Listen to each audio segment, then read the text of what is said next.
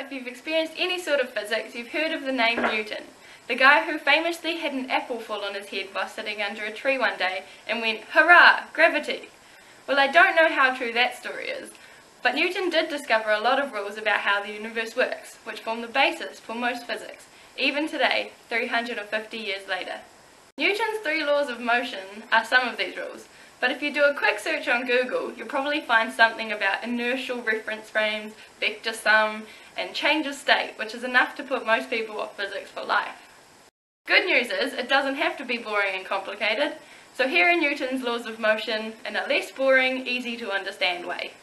Before we start, just one important piece of terminology. It's an easy one, I promise. A force is any push or pull resulting from an object's interaction with another object. So whether it's gravity, magnets, or a physical push or pull, it's all known as a force. With that out of the way, on to the laws. Number 1. Newton's first law.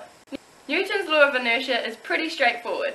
Any object that isn't moving currently will continue not moving forever, unless a force pushes it. This makes sense, right? If something isn't moving, the only way to get it to move is to apply a force to it. Otherwise, we would have inanimate objects flying off all over the place. The complicated part of this law is that it applies the other way around too. So if something is moving, it will never stop moving unless a force pushes it. And that seems counterintuitive to us humans. Everything we have experienced about the world is that if something is moving, if you throw something, if you take your foot off the pedal in your car, it will all eventually stop. So does this prove the law wrong? Nope, completely the opposite. It proves it right. Not because everything slows down by itself, but because we just aren't seeing the full picture. A small hidden force called friction that acts between the object and any surfaces it touches, as well as air.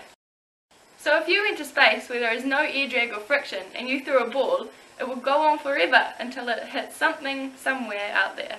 Number 2. Newton's second law. Newton's second law adds on to what we learned in the first law. This law describes how much the force acting on an object will affect it in terms of its acceleration. Simply put, F equals ma.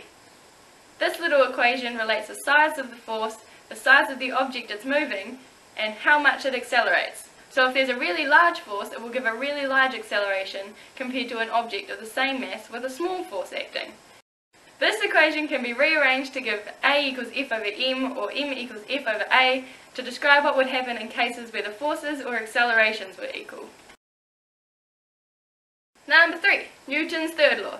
Newton's third law is best stated as every action has an equal and opposite reaction, and it is probably the easiest to understand. If you and I are pushing against each other, I must be pushing you with the same force that you are pushing me. This can be proven using Newton's second law. Because we are not moving, our acceleration is 0, so the forces we apply to each other must cancel out to also give 0. Another way to look at this is if you're sitting on your chair. Gravity is pulling you down, so your weight is creating a force on the chair.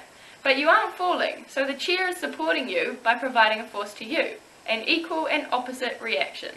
So there you have it, Newton's laws of motion. Easy! Don't forget to give this video a thumbs up and let me know in the comments what other laws of physics you want to know about. Thanks for watching and keep wondering.